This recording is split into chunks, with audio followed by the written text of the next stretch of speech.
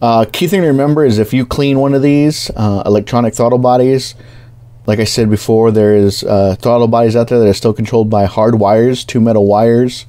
One's for your accelerator, the other one's for your cruise control. Moved by, I want little motors inside of there.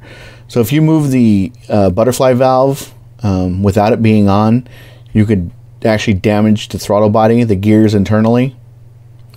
So right here I have the throttle body on the bench. Right there in the center is the butterfly valve. You can see on the backside there's some carbon. Right there behind that plate are the gears that control the throttle body, the opening and closing of that butterfly valve. If you decide to do this, do not push on the butterfly valve.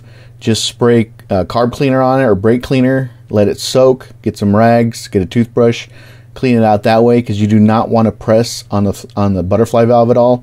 You run the risk of damaging the gears if the car is not on. You can actually do this on the car. All you'd have to do is turn the car on, get a stick, or have someone help you to press the accelerator, and the throttle body butterfly plate will actually open, and then you can go in there and clean it. But yeah, be very careful when you're working around an electronically controlled throttle body.